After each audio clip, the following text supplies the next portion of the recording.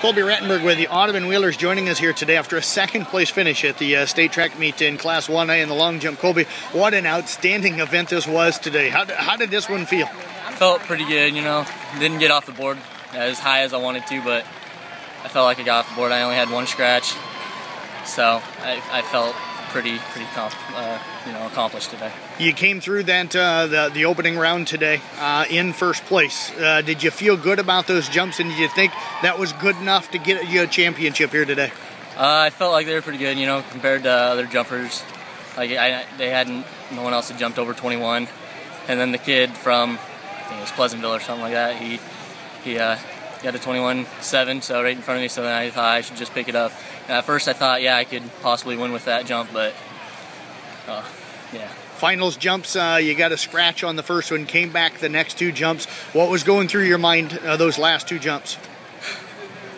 Well, after the next two jumps, just go out and give it your all, you know.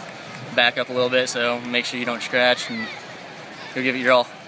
Take me through that last jump. You knew the pressure was on you, you needed it, you came awfully close. How did you feel on that last jump? I actually didn't think it was quite 22, but felt pretty good. You know, I thought I had the kid. I know he had 22.2.5 and 22.2 1/4.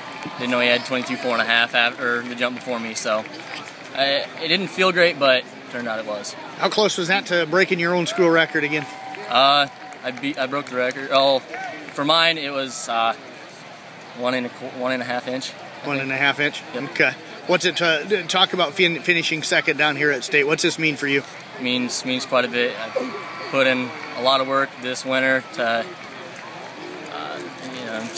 get better at this one, break the school record, and get down here and try and win a championship. At graduation, I got this pamphlet that had my hopes and dreams on it, and one of my dream was to be a state champion in track, and I tried. Couldn't quite get it though. Well, I tell you what, Colby, congratulations, an outstanding career. Not done yet. You got some other events coming up, but congratulations on a great job down here today. Thank you.